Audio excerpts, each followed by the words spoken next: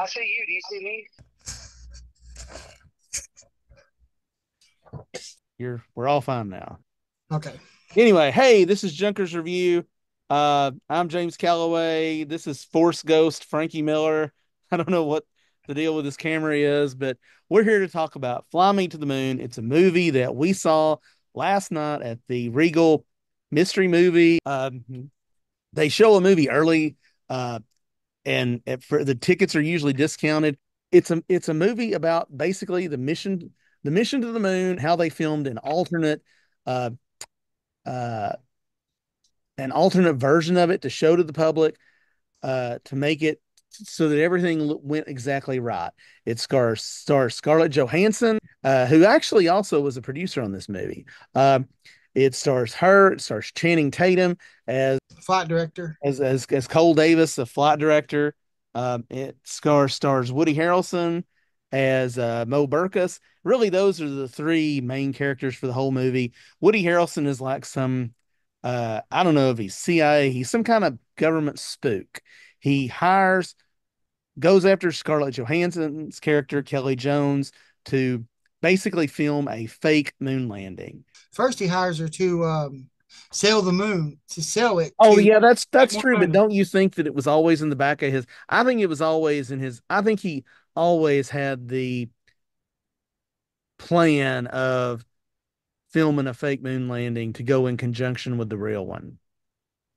I think you and I both like this movie. I mean, why don't you talk about what you thought about it?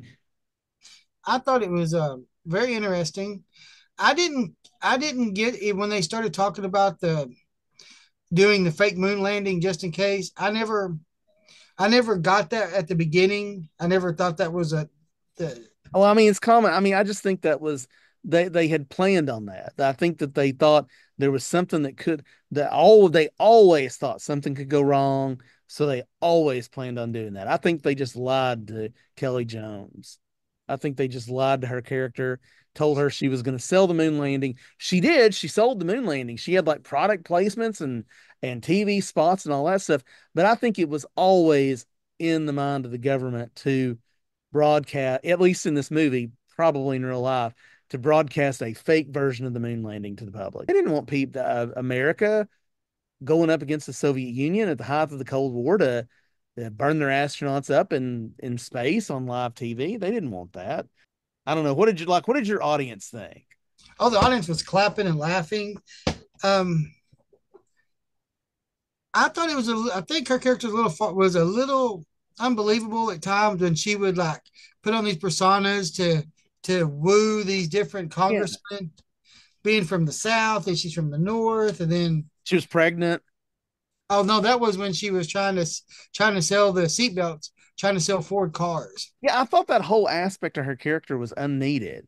I mean, number one, I thought it was unbelievable. I mean, for like at the end when she's trying to sneak off using a different uh character from, I mean, lady, you're running from the CIA at probably the height of the intelligence agency's power in US politics, and you think that you're just gonna I didn't see that was an entirely unneeded aspect of her character. I think if they had taken that out of the movie, it would have been the same movie.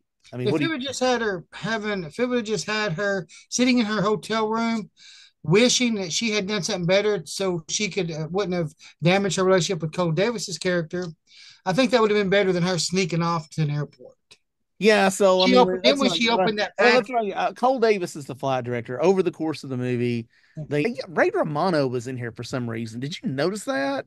Yeah, he was like the assistant director. Yeah, but he didn't really do much except just wander around. I mean, he had like four or five lines. I mean, I think they were just having Romano in there to show proof of life. So they get there, they go to the moon. Uh, Woody Harrelson is demanding them show the fake version. Kelly Jones wants to show the real version. I think they never intended on broadcasting that. And so that putting that camera on there was just to placate her, just to shut her up. I think they intended on broadcasting the fake version the Well, entire time. no, they were going to use. Remember though, they were going to use their Well, actually, the camera was just filming. The camera didn't have any volume. So they were, you're right, because they were going to use the astro, but actually they're going to use the astronauts' voices dubbed over the actors. So they had How are they going to have sound in space? What are you talking about? they were, the actors on stage plus the actors in space or the astronauts. Remember, they were mimicking every movement, Yeah, and they were going to use the astronauts' actual talking. They were going to dub that over. They were going to use the actual, you're the talking voice. about how they were filming the. I mean, they were showing the moon landing on the camera they had, and in the sound stage, they were trying to mimic their actions. Yeah. And at the same time, they were trying to fool Woody Harrelson. I mean, there was a bit of comedy in that. There's a Well, Kathy no, I'm just saying they were. I guess. I guess what I was saying is they. Okay. Where I was going kind of makes sense in my head now. where were you going? What are you talking about? What? They were saying they were going to fake the moon landing. Yeah, Guess they were thinking if they do land, they'll do everything. If not, I understand now about the camera. The camera didn't work. It wasn't going to work, didn't work, but they fixed it, made it work. I think they just did that whole thing with the camera to make her character happy, so they didn't have to take her off in the back and shoot her. I don't think they had any intention on broadcasting any of that stuff. The movie doesn't make it clear, though. I mean that you are right about that. It leaves it open to interpretation. Um, Because they only messed with one little circuit board in that camera. They didn't just completely make. Then how would they? They were supposed to take it apart anyways. Wouldn't NASA engineers figure out, hey, there's a component missing out of the camera when they took it apart to make it lighter? Because they had to make it lighter. I think the NASA engineers all. I I don't know. It was directed by this guy Greg Berlanti or something like whatever his name is. Anyway, I mean, who cares what he does? His you were never in a million years going to guess what his claim to fame is. Howard the Duck. Uh, Close, Dawson's Creek. That's the guy they got. Never saw an episode. Yeah, they spent $100 million on this movie. I don't know what they spent it on. I mean, I'm not saying it was a bad movie, but it was A not a lot of $100 million movie. CGI. There was a lot of CGI when they would go into that lot. Not $100 million for dude. I mean, I don't think the bog the I don't think the budget for Bad Boys, the Bad Boys movie we saw 3 or 4 weeks ago was much over $100 million. And think about all the action and real effects and CGI in that thing, and then compare it to this movie. Well, Yeah, you can't make that argument. You cannot say this looks like $100 million. This looks like $100 million movie if Disney produced it. Their movies have obviously at this point have a lot of grift and stuff, and there's just no to me unless the actors charged a lot of money. There's no reason I why this think was it a hundred was in million the dollar movie. CGI of all of the space. Actually, the CGI looked pretty good, but I mean, you've also got to consider that that was a very small part of the movie.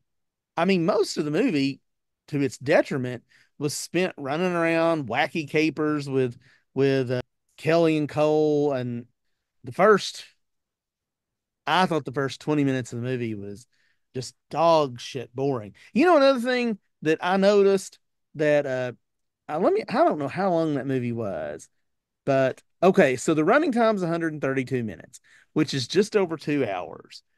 The Regal app had that movie listed as being like 2 hours and 45 minutes or something like that. I was expecting the movie to be a lot longer.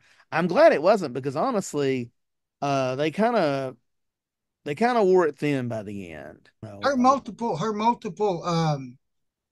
personas or fake identifications. that could all been cut out. Yeah, they could have just said, hey, you're going to do this or we're going to kill you, and that'd be the end of it. Yeah, she could have just been an ad executive hired to sell the moon mission, and then later on hired to I don't know. And so this is another thing. I mean, she's an ad executive, but that doesn't mean she's like a Hollywood producer.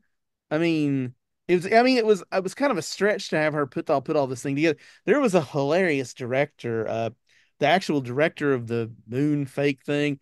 I thought he was funny, and for the life of me, I can't remember that guy's name right now. I'll have to look it up later, but he was funny. his interaction with Oh, with the Woody Harrelson's character. Yes, yeah, that was his, his interaction with Mo was are hilarious. The whole thing was funny. are Uh, you a real person? Are you for there real? was an assistant that just got on my damn an assistant to Kelly uh that just got on my damn nerves. She was like some hyper feminist griping about Nixon. She was just sitting there bitching about him. It was just obvious to me that it was either the director or Scarlett griping about Nixon.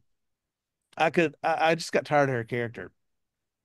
I didn't think she I didn't think she added anything to the movie. You know who I think added something to the movie besides those two?